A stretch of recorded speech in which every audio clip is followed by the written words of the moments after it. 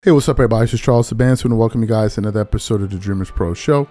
We cover everything from sports, hot topics, classic debates, entertainment, and we give you guys a fresh perspective on things and how we see them. And today we got a hell of a show for you guys. But before we get into it, please make sure you like the video and subscribe to the channel. Be sure to hit all notifications to be notified the second we publish our content. Let's get into this topic here. As you guys know, Skip Bayless and the folks there at Undisputed FS1 have been having a tough go at it ever since Shannon Sharpe's departure last June after the NBA Finals had concluded. You know, Skip was in a rebuilding phase, right? He was reshuffling the deck, and we got various reports that Skip was thinking of revisiting a formula that worked at ESPN when he had Cold Pizza and ESPN First Take.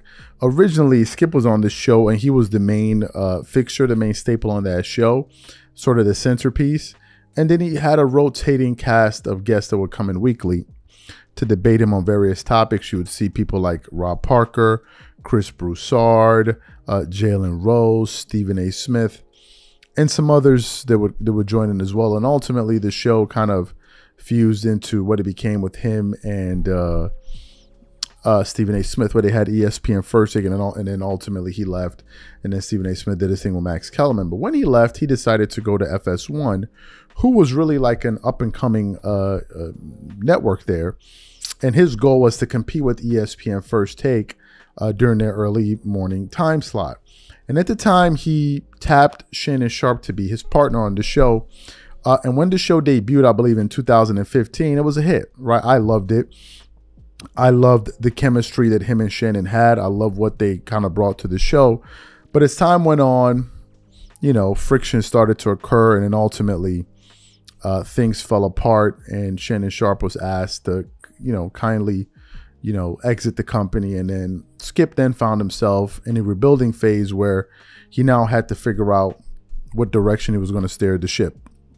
As the summer went on, we started to hear various names like Richard Sherman, who I haven't seen in a long time, you know, Keyshawn Johnson. At a certain point, we heard Rachel Nichols and a few others, and they were going to be the people, Michael Irvin.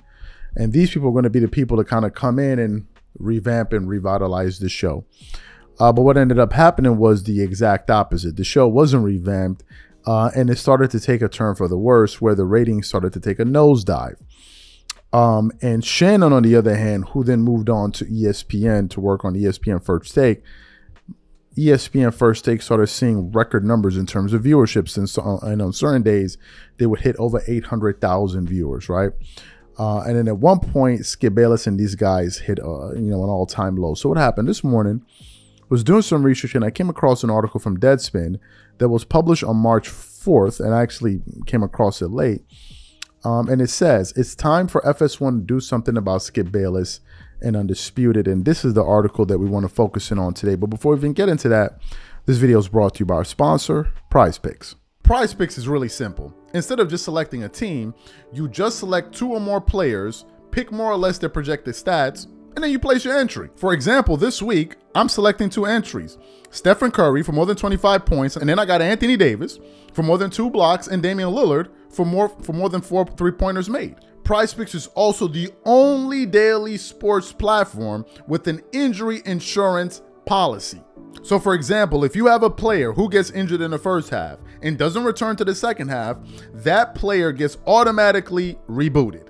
What I also love about PrizePicks is that it offers weekly promotions like Taco Tuesdays. Each Tuesday, PrizePicks discounts select player projections up to 25% to provide even more value. So go to prizepicks.com/CLNS and use code CLNS for a first deposit match of up to $100. That's go to prizepicks.com/CLNS, use code CLNS for a first deposit match of up to $100. And once again, once you support this sponsor, you're supporting this channel. Thank you. Let's get into this article here. It says, Skip Bayless is Undisputed hit a dry spell since the departure of NFL Hall of Famer and current ESPN First Take analyst Shannon Sharpe.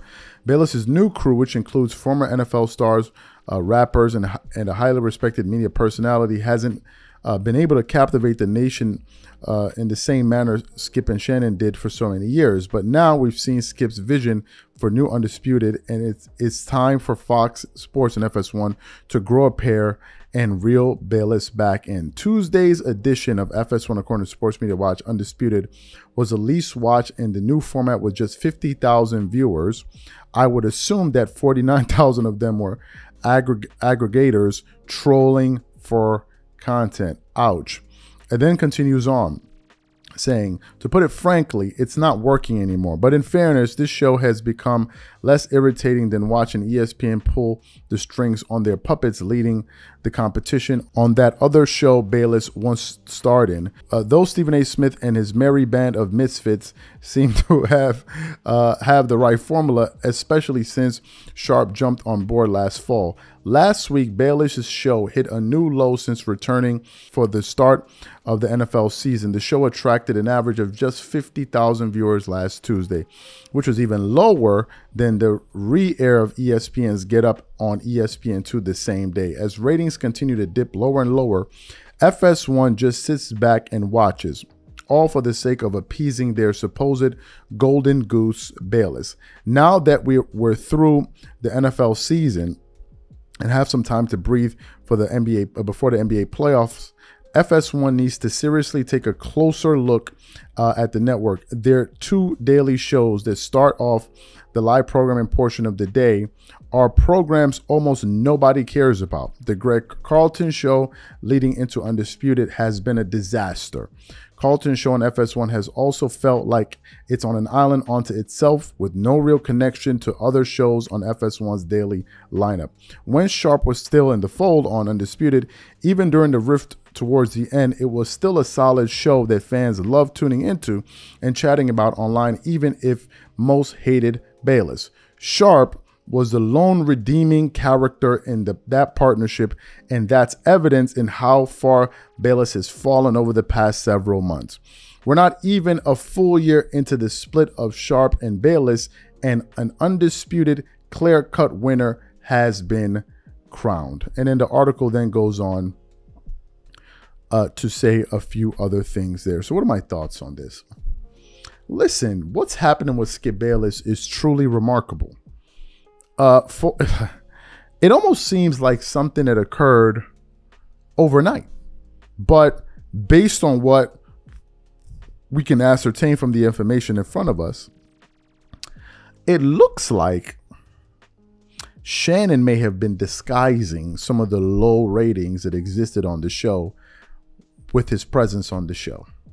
Because the only new variable in this entire equation is the fact that they've removed Shannon Sharp. They remove him from the show, they add in other pieces, and you see a significant dip. And ever since his departure, Undisputed has been desperately, bringing out various personalities to try to save the show. Now you have Paul Pierce that makes appearances on the show, and I think he's going to be a regular on the show, who brings a different flavor. But for whatever reason, people seem to be tuning Skip Bayless out. And it's not just on Undisputed, it's also on YouTube.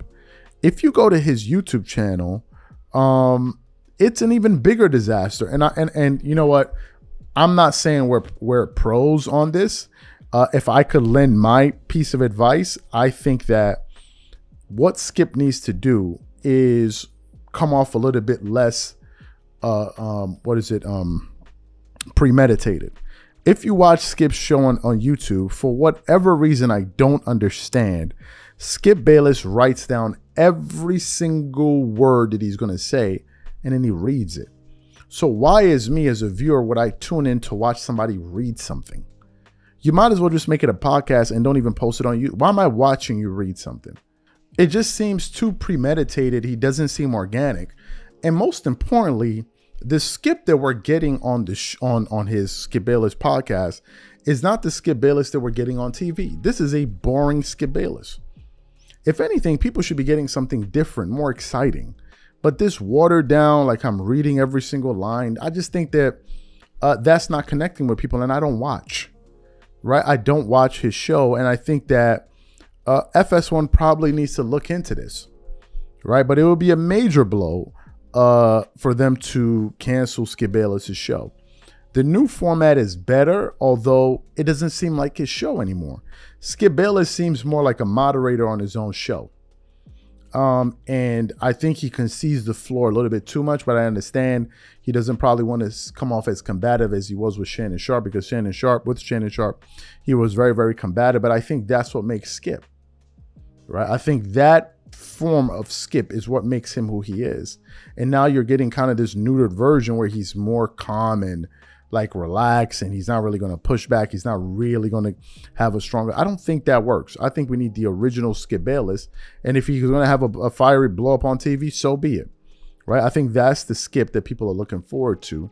And maybe that friction is what works, right? Because as the article said, even though they had their mishaps on television and was that tension that existed, they were still pulling in ratings. And when they would go at it, it was great television. Hey, these are just my thoughts. I don't have the answers to this. Maybe someone watching the show does. So what I want to know from you guys, what do you think is the remedy for Skip's show? And do you think that is going to be on air for much longer? Whatever you guys think, please leave your thoughts in the comment section.